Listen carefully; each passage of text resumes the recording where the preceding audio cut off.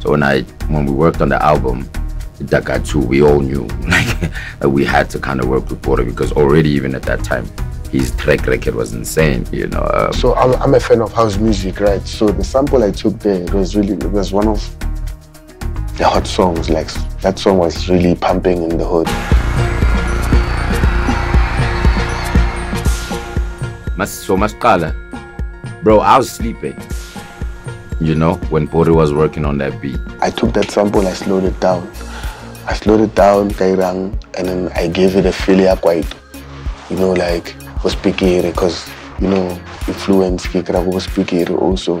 Sleep. When I woke up, that's all that was playing, and you know, it was slow. He was busy slowing it down and all those things, you know. And when he hadn't put on the drums yet, he had just this little chop, and really when I got on the mic and started mumbling, you know, I didn't have the words then, you know. I just and then bit by bit I started putting in the words, and then we had the hook at that point. So then I did king, let that kick up, go. Yo, bro, I think we got it. I think we got it. You know what I'm saying? And he played it like about, I don't know, 10 times, and 5 of those times he didn't say a word. He's just that was the biggest thing, really.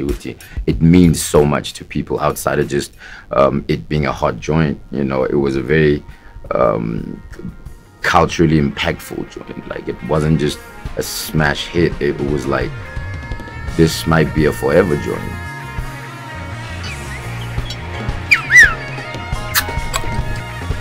Example, voilà, somos jagaku.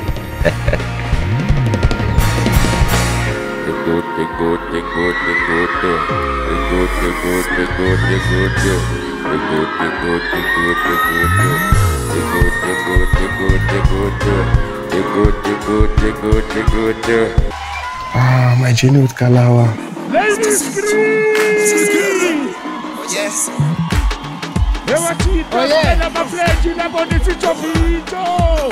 Pop the volume, Maphorisa. Pop the volume. So with that, now I started hanging the grouping with Afro Percent. So groupie, it's a live band. You know, I wanted to explore more about music, so I started hanging with these guys. With that group, there was a guy called Tiro there. Msebeti had a gig. I wanted to jazz or something. I think they were Pub. They used to do these jazz festivals. So they were booked there. Little piece in a bookie. So Tiro came running. At that time I had a tuck shop. But our DJ had tuck shop, you know what I'm saying? I was like, hey Joe. Hey man, I can meet you jokes. So he's the guy I'm going to see him go there. Then he introduced me to Kalawa Jazz. He introduced me to Oskiro, Mahuta, Speaker, Bruce Dope's beat.